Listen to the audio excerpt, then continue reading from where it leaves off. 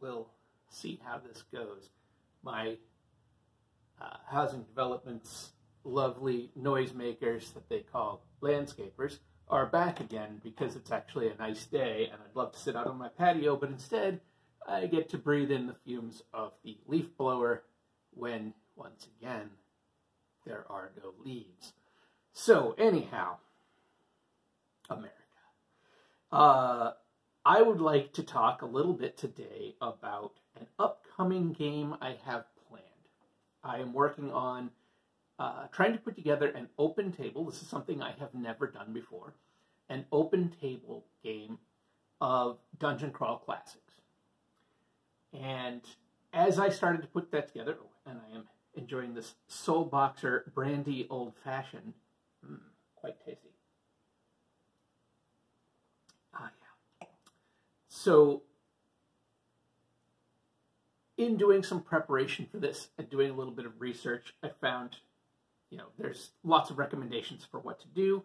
One of the recommendations, and this is for the Sandbox game, this is for West Marches, etc., and it's for starting campaigns in fantasy games anyway, generally, and that is to come up with your home base, your central town, your local area, as I think it is Matt Colville had mentioned, your local area. And I'm looking to have some work done for me on details and things like that, but I'm also making it my own. So last year, I ran for a friend a test game of Dungeon Crawl Classics using the Dungeons & Dragons starter set and essentials kit versions of their town, Phandalin, in Dragon of Ice Spire Peak and Lost Mines of Phandelver. Those are the two scenarios that use Phandalin, and the Phandalin map, which I have sitting here. And I thought it worked pretty well. I think there's a lot of potential in Phandalin and a lot of cool adventure seeds. It gives you a hub where you can take missions from different people and go out into the surrounding area. There are plenty of, in both cases, especially if you sort of strip out some of the ongoing storyline aspects of Lost Mines of Phandelver and mix the individual beats in as missions or whatever, and mix them in with these, I think that it could work as things to go out and take care of in the various areas around Phandalin. So, I thought it worked pretty well. It had some cool ideas. There were things that I came across, things that people have brought up in videos and reviews about, for example, Lost Mines of Phandelver. Things like the Black Spider has, for a big bad in your, theoretically, your campaign or your chunk of a campaign, there's almost no development of the Black Spider, who the Black Spider is, what they're really doing. Yeah, they want this thing, but what does it do? Why do they want it? How, there's not a lot there, and you are responsible for making a lot of that up. Fine. So, yeah, that's the way it is. So anyway, Dragon of Ice Spire Peak and Lost Mines of Phandelver will serve somewhat as the basis for my hometown, small local area. I hear the noisemakers coming back, so this may be fun. I figure, though, that I will begin the game with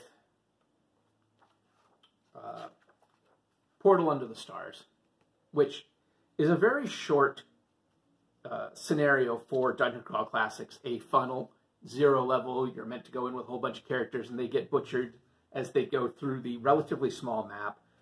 It's pretty straightforward, but it has a lot of really cool twists and turns in it. I like this scenario a lot. I've now run it twice, once successfully. Once didn't work out, but that's for other reasons. I played in it once as well. And I think that it's a cool scenario. I think it's a great starting thing. And I think it's a good hot start for a campaign. Throw people in. Anyway, I will definitely be starting. Any characters will always start at 0 level. I think that that's a great way to do it for Dungeon Crawl Classics. And I think that, kind of like in the way they used to do, I think you would run a stable of characters. So, you may have you may have like one of your characters who survived a funnel and done all this sort of thing, and they've made it all the way up to like level 3 or level 4. But, you know, at some point, if you're up to just one character at level 3, level 4, well, you probably want to start 4 0-level characters, run them through some adventures, narrow those down to 1 or 2 characters that get up to first level, you know, so you have a few characters around, especially if you get a base of operations, blah, blah, blah.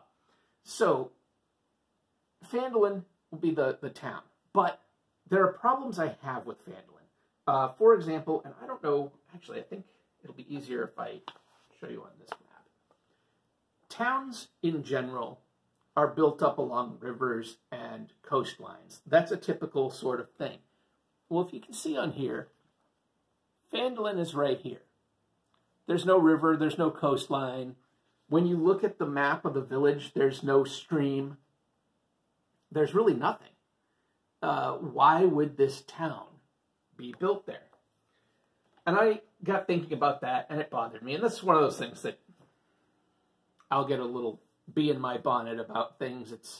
It's one of the reasons why the world that my novel takes place in exists. It's because I was bothered by the way fantasy settings had all of these various species and peoples and all living together and warring and all this sort of thing, but with no sense of how they got there, why they're there, what evolution worked, how are there 50 different sentient species on one small planet, you know, that sort of thing.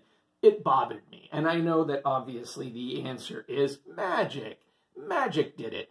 Great, fine. But that always really bugged me, and so I started approaching things of why these people are where they are, and that became setting. Anyway, back to this. It's okay that it's magic did it, because I'm going Dungeon Crawl Classics. It's going to be wild. There are literal gods walking around. It's okay that magic did it. But why would you build a town here? Yes, it's close to where there were some mines. Okay, sure. But why here? Why in this spot? So I got thinking about water. And I got thinking about the fact that there must be a good water source here. We don't have a stream, so what do we have? Well, what about a really good well? And maybe a deep kind of a well, springs, there's mountains nearby, springs in the mountain, and that got me thinking about hot springs, which got me thinking about tourist places. So I got to thinking about Phandalin, which I've turned to call, what am I calling it? Clear Springs. I've changed the name to Clear Springs, and Clear Springs was built here because there is there are mountain springs here. Probably magic in some way, so maybe there's some reason why they are better than other springs. But the town is built up around a central sort of a well. And I think what I'm looking at too is, you know, we've got the Stone Hill Inn. It's supposed to be an integral part of Phandalin. But it's just like one owner, owner's partner, owner's kid, the end, and they run the thing. Well, that seems a little lackluster. So I was watching a video, and I can't remember what it's called, so I'll try to remember to link it down below at some point. But it was about making better towns and making better inns and better taverns and that sort of thing. And it got to talking about the complexities of a tavern and the services that a tavern might offer and that an inn might offer, and why you might have an inn and a tavern as a combined thing. And that got me thinking about inns and schools and housing complexes in martial arts movies. And that got me also thinking about the old villas and that sort of thing in the Roman times. And I was looking at floor plans, and actually the house compounds in sort of medieval China and the villas in Rome had some similarities in the way that they were built and what they did. And it made sense. You're housing a family, it's sort of inside walls, blah, blah, blah, blah, blah. And I got thinking, what if the Stone Hill Inn, which I've changed to the Clear Springs, or the Spring Hill Inn, where the Spring Hill Inn is a much more intricate and important complex. It's not just an innkeep, their spouse, their child running this sort of thing in a frontier village. No, this is an inn and tavern. This is a a beer hall. This is where everybody in town goes every night because it's cheaper to go get your food at this place than to try to run a stove at your own house after you've just done a work in the farm and all that sort of thing. So this is going to be the central hub of the community. This is where the whole community comes together every night. This is where, yes, it's where people come in when they're traveling, but it's also where the locals stay. And it's going to be a central part of the life in Clear Springs. And it has access to Clear Springs. So it will have this fresh water. Through that, there are other services that it offers, and there's money made. It's a place to exchange. It's a place to get jobs. It's all this sort of thing. Okay. So that also then made me think, too, still about the hot springs. And now, you probably didn't have the hot springs here in the town. The inn didn't necessarily build up around the hot springs. But the inn, the owners of the inn own or have laid claim to hot springs out in the foothills of the, whatever they're called, Ice Fire Mountains or whatever they're called. So they have claims to that. So they take people out there, and maybe people stay in little chalets or whatever out at these hot springs, probably wealthy visitors from the big city. They come in and they stay there and they take their healing and all of that sort of thing. But that means that they need guards. That means that they need a caravan back and forth, all sorts of things that then demands people make, which means jobs for PCs to pick up or problems to happen for PCs to go solve. Oh, somebody raided the chalet. Well, we've got to go take care of it, that kind of thing. So there's a lot of story beats that can go on in there. Anyway, I reworked a bunch of that.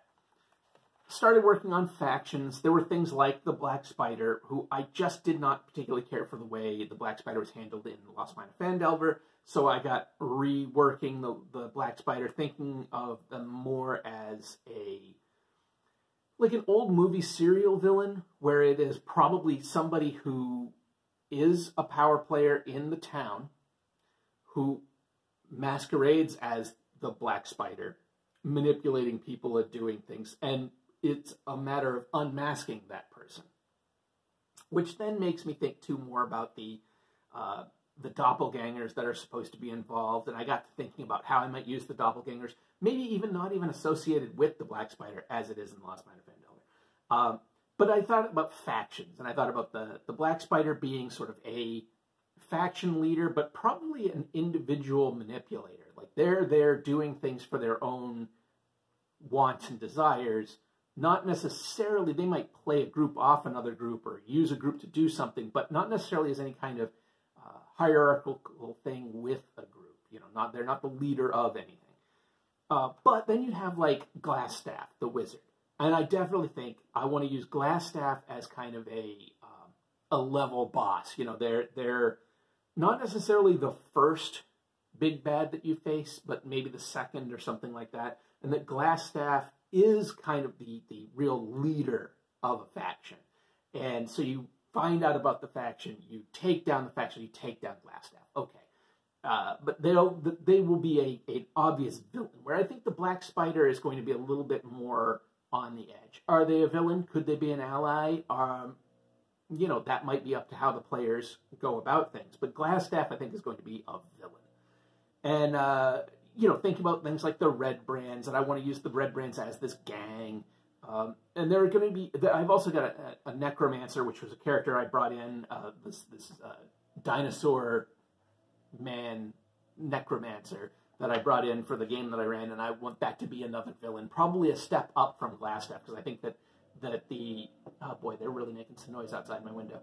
So I really think that the Necromancer could be a good big bad, because they will have control over a lot of undead in the area, and I do want undead to be a major player in the game. I'm going to have the orcs and make them a little bit more, less villains, less monsters. The orcs are going to be more probably refugees, and that got me thinking about things, because I got thinking about going beyond the village to your local area.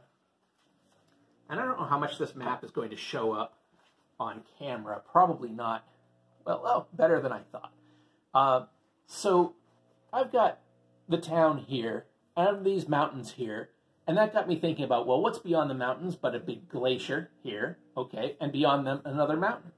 So what might that mean? As I was putting these things in, I got to think about how on the glacier there might be this Dungeon Crawl Classic scenario waiting to happen.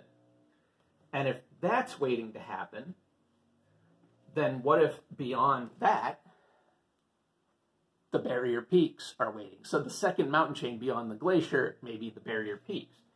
If you've got the barrier peaks and you've got this, and you have orcs that have been fleeing and they're living in the mountains, and then they're pushed out by something in the Icefire Peak storyline, then what if they are refugees from the things that had happened there? So they were living out on the glacier, things came out of the barrier peaks and drove them off. I'm also thinking about throwing this one in as a potential side adventure to introduce the idea of some of the weirder techie kind of stuff. Because I do like the idea of blending in the genres, which feels so right for that area. So, for that era, and for the era I'm trying to capture in this game. So, yeah. You know, again, with this map, that allows me to do some stuff over here. And I've seeded in some other classic scenarios, like if they travel down this way, it would head off to, what's the name of it? Orlane. It looks like Oakham because my handwriting is terrible. But I also have the, right here, I have the town from the Dungeon Crawl Classic scenario, Shadow under Devil's Reef, which is basically Shadow over Innsmouth, the H.P. Lovecraft story turned into a DCC scenario. I have seated in there, again, Orlane from Cult of the Reptile God, Saltmarsh from Sinister Secret of Saltmarsh, Heorot from Doom of the Savage Kings is in there. I also have on the map, it's quite a ways away, and so chances of characters getting to it are not necessarily strong at this time, but that could still happen. There's Hamlet from the Village of Hamlet in the Temple of Elemental Evil. I don't know if I'll work that in or not.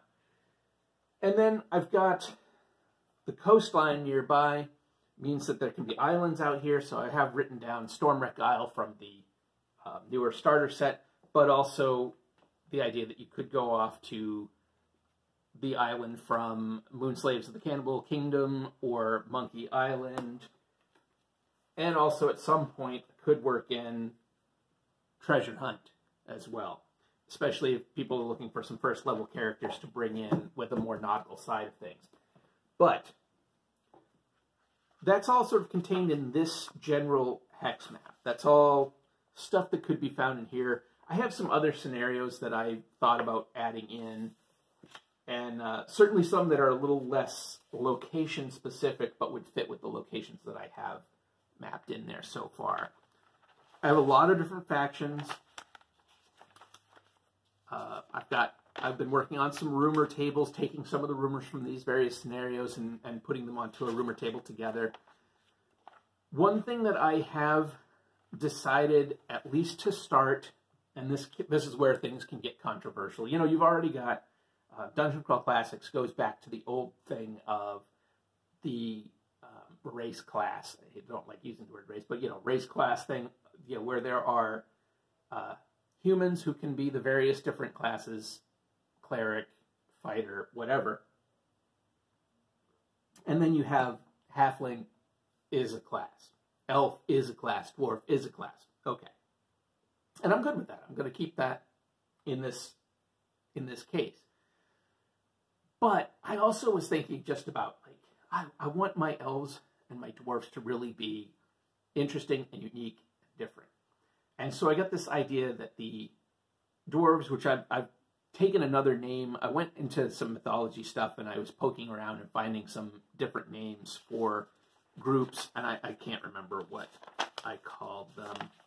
I have the name here somewhere. But basically that the dwarves are made from rock. They are descended from, like, magical beings of rock, like elementals or something like that. And I have the idea that dwarves and gnomes are two different names for two different sort of subspecies, if you will, of things, where the dwarves are really all about stone and rock and all of that, and the gnomes are all about metal. But otherwise, they're basically the same. So if you're, if at some point you wanted to play a dwarf or a gnome, or you would just say, you know, do you want to focus on metal? Do you want to focus on stone? It's going to be the same stat block. It doesn't matter. It's literally just a designation based on the type of thing. And then I got thinking, like, you know, what's the deal with elves? What am I going to come up with elves? I don't want to just do, you know, what I want to do something interesting. So I got to think about, okay, well, what if they are more crystal based? Because I had rock and I had metal. I'm like, oh, what about crystal? I didn't want to do plant because I didn't want to do the rune quest thing. So I was like, what about crystal? Fine. And that got me thinking more about, I like the idea of other worlds and things like that. So, and I also like the idea of elves not being this like high and mighty sort of thing, but being sort of sinister and weird. And so I thought, like, okay, they're crystals, they're from another realm, another world or whatever. They came here a long time ago and dominated the world. And they did horrible things, a la the Melniboreans? I can't say the word. You know what I mean. From Elric. Those guys. Melnibone. No, I'm not going to be able to say it today. So I got to think about them. These people who were in power, and power corrupted them to just a shocking degree, so that they were real monsters. And they ruled the world with this monstrous thing. And they did horrible things, and probably led to a sort of Dark Age downfall of the world. And so now, thousands of years later, are hated. And they're still hated, even after all this time. People don't even really remember why they hate them so much. There's all these reasons, but are they the real reason, or is it just excuses people find to hate people who are different? And that is what it is. But there is this, like, that they once upon a time, they're perfectly fine people now, but once upon a time, they did this awful thing. And then I got thinking too about, you know, how would we set up? I like the idea, especially if doing a West Marches Sandbox kind of game, about being, and this Phandalin, which, you know, now Clear Springs, being a frontier town. Why is it a frontier? Because the world is just coming out of this horrendous time. So thinking about like a millennia-long dark age of horror, kind of like your Earthdawn, where for a long time these like Lovecraftian monsters or whatever ruled the world. And a few generations back, something happened. They've gone away, mostly, maybe, sort of. And people have emerged again, and they're going out and trying to retake the wild, weird world they're finding. That'll allow a lot of ancient stuff, but also a lot of like discovering it anew now, because for 1,000 years it's been dominated by these horrible monsters. And that also plays into an idea for an urban game that I at some point want to run, calling it The Last City right now. And it's the idea that during that long dark, people held up in this one city that was protected by sleeping gods. It doesn't matter, but it was protected so people could survive in there. And all kinds of people came in and lived there. You had goblins living there. You had elves and dwarves and all those people, you know, rat folk, of course, because you can't have a city without rat folk. You know, and they all lived in this place in tenuous peace, sort of, with a lot of crime and all that sort of thing. But they lived in this place for, you know, 1,000 years, barely getting out from there, blah, blah, blah, blah, blah. But that place is the big city that's off in the distance. So when people are talking about, you know, somebody's coming in from the city, they're coming from there. That place has been sending people out for the last 100 or so years to start to find out what's going on in the world. And it turns out there have been pockets of other people who did hold on during that time. The orcs living out on the glaciers, and other people who managed to eke out a living during this long period of darkness. So I think it'll be a rich ground to pull a lot of classic fantasy tropes out of, and allow people to have fun exploring, but also building. They'll have a reason why they're building things. Why do I want to make the world better out here? Because I'm going out into this frontier, and I'm, building a civilization. I'm building a community. I'm finding remnants of the old stuff to take in and make our own and make the world better. So that's where I'm at with this right now. It's still in I don't want to say preliminary stages. Like, I think I'm actually ready to run my first session, and I will build from there. I don't even know if I'm going to get 4 people to play, much less 10, 12, 15, or 20, which is actually what I'm kind of hoping for, because I'd like to do various groups and do invites to people and have them come in and play for a week and go off and do something, and then maybe a collection of people playing, to explore the area and to write, synopsis of what they've done so that other people can look at it and say, oh, you guys fought a dragon out there and it drove you off. Well, man, these 3 guys and myself, we could probably take that dragon. They'll go and find out what's going on there. That's the kind of basic idea, sort of, again, like the West Marches or like the Sandbox, that kind of thing. We'll see. We'll see if I get any interested parties. As of right now, this area that I live in, the gaming community that is here, seems to be primarily D&D and Pathfinder focused. I'm hoping maybe DCC will be close enough that there can be some overlap of interest, and we'll see. I've just missed face-to-face gaming, and I'm really hoping to get some in 2023. That's my goal. So I guess that's it for me right now. If you have questions, let me know. I may do some more videos about this. Maybe try to get into the specifics of some of the stuff I'm doing. I don't know. And I may try to do some blog entries or something, or put something up on my Patreon. I'm not sure. As usual, hey, like and support and all of the usual stuff. Check out my links below if you'd like. There you go. You know how it works. Well, take care, and we'll see what my next video is on.